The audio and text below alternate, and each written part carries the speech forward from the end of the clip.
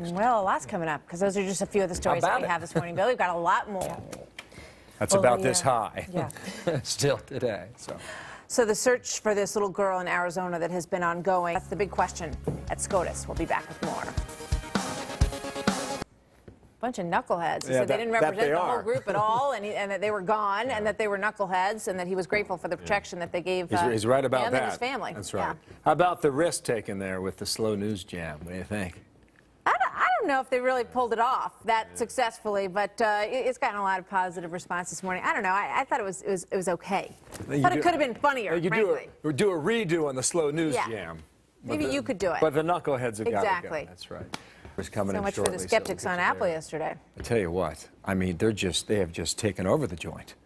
We'll see how much longer it can go, but right now it is firm and it is solid and it is big, big, big. So how about the TSA? Brand new hour of America's Newsroom, 10 o'clock on the East Coast. I'm Martha MacCallum, and you are? Bill Hemmer. Yes, you are. First name William. Good morning, everyone. Right.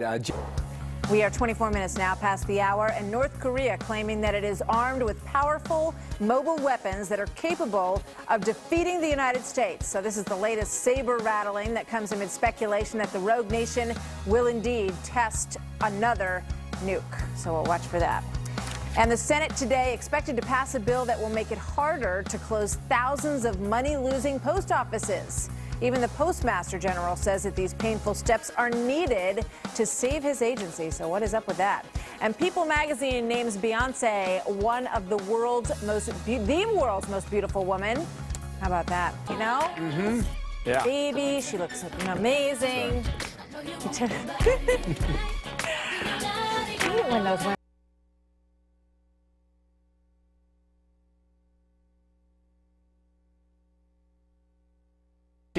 Clearly, you can blame the Canadians in this case because.